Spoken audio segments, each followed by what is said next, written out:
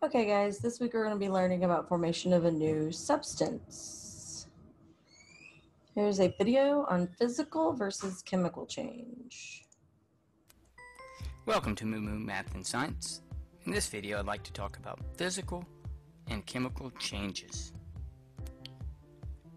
Physical changes are changes in appearance only. A new substance is not created, and chemical bonds are not formed or broken. For example, take this stack of paper and wadding it up into smaller pieces is a physical change. It still has the same properties as the original paper. Cutting someone's hair is a physical change because the hair has the same properties as the original hair. Phase changes are physical changes. When ice goes from a solid to a liquid to a gas and then back, those are physical changes.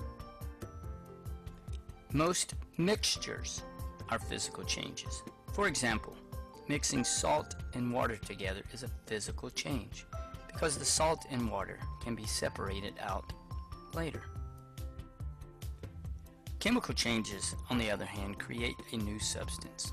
It involves breaking or making chemical bonds between atoms. Chemical changes leave behind clues or indicators. Here are 5 indicators of a chemical change. First, if you see burning or fire, you have a chemical change. Second, a temperature change without heating or cooling is an indicator of a chemical change.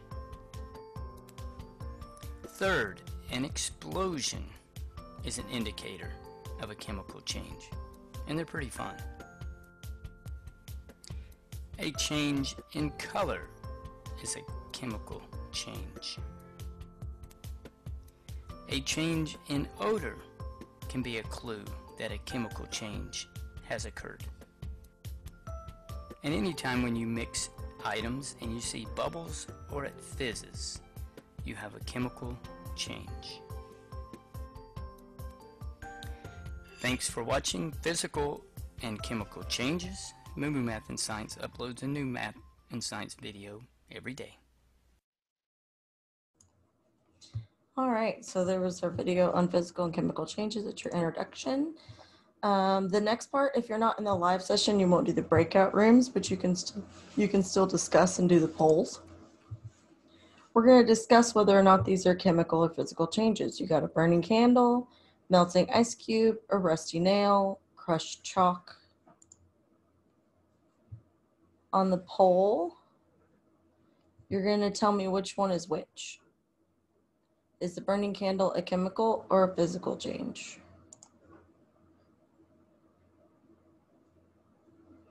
Is the melting ice a physical or a chemical change?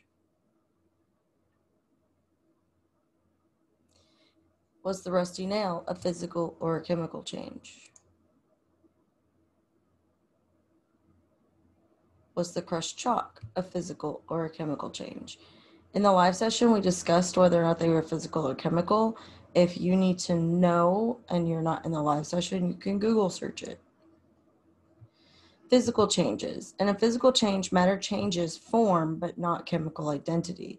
So when ice melts, that's physical. Chopping wood is physical. Mixing gray and green marbles, that's physical. Shredding paper is physical. Chemical changes. In a chemical change, a chemical reaction occurs and a new product is formed. Burning wood, a rotting banana, mixing vinegar and baking soda, and fireworks are all chemical changes.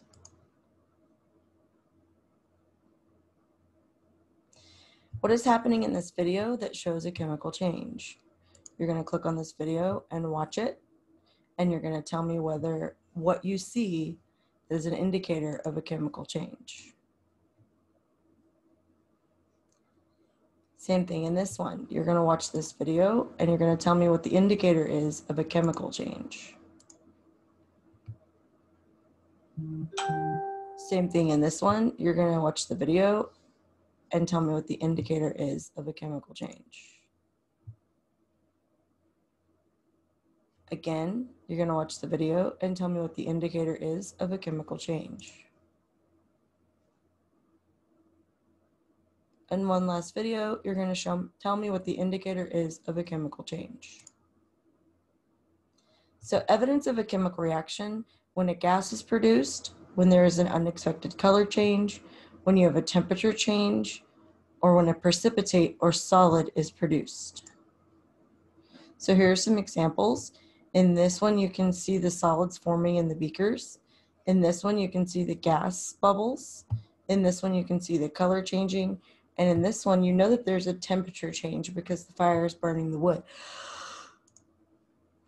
Sides of a chemical change chart. Production of a gas. You're going to want to copy this down. I will list it in the, I will put it in the folder.